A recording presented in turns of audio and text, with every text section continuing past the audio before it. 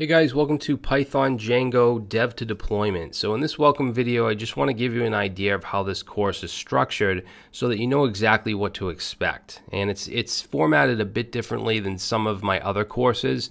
This is strictly a project-based course. It's not a linear, documentation type video course with slides and all that. We're going to look at this as a practical project that was given to us by a fictional company called BT Real Estate, and they want us to build them a website or a web app where they can add their property listings, they can have people search, browse, make inquiries, and add their realtors and stuff like that. So we're going to go from the point of absolute scratch, starting with installing Python, setting up a virtual environment, setting up VS Code, and then diving into Django.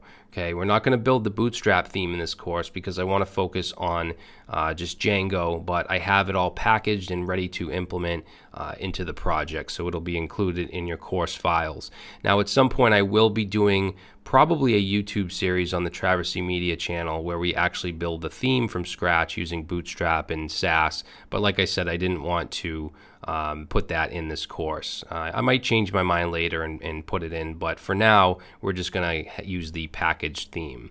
Now, for requirements, all you really need to know is basic HTML, CSS, and some programming principles like if statements and functions and stuff like that. If you've used any other language like JavaScript or PHP or anything like that, you should be fine. We're actually going to have a section where we go over the Python syntax. We go over like lists and dictionaries and functions, the indentation syntax and all that stuff. So you should be absolutely fine, even if you've never used Python before.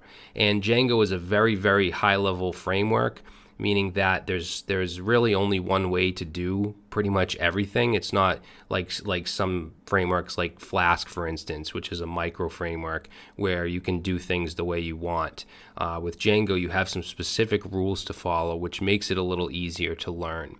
All right, so after you take this course, you'll be able to build your own Django apps. You're going to learn about setup, templates, view methods, URLs and routes, forms, models, migrations, and much more. Okay, we're going to be using Postgres as our database. We'll also deploy to DigitalOcean using Junicorn and Nginx to proxy. So if you're interested in building this project, stick around. In the next video, I'm going to go over the whole application and show you what it entails.